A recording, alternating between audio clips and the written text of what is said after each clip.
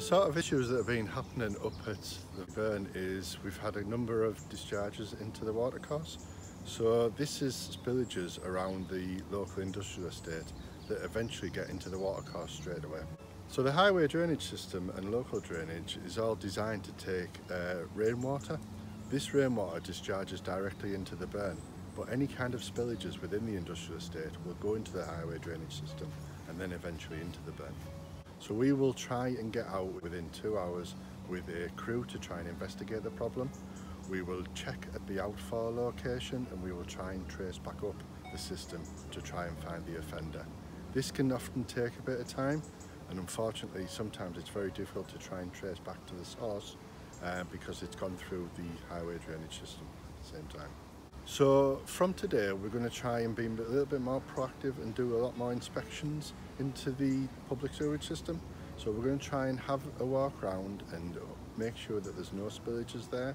We're going to try and understand the local industry in the area and try and look at the chemical storage, look at the way that any spillages are managed, and just really to try and improve the area and trying to stop these things at source before they happen and get to the watercourse.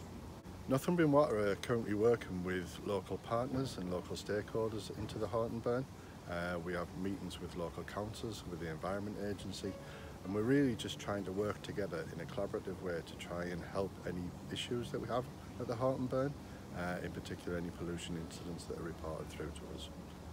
People can help in a number of different ways. There's two real main problems. We have misconnections that are illegal connections, such as domestic drainage into the surface water system, and we have an ongoing programme with regards to that. So if we see or if you understand any issues, to try and rectify them.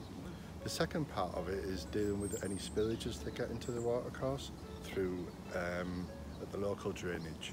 So we need to try and contain that and make sure that everything's okay and it doesn't get out, and report and manage spillages in a better way. Horton Burn is a fantastic facility for local residents in Cramlington. Particularly during the pandemic, it's been a source of kind of inspiration for people to be able to get out and get a bit of exercise.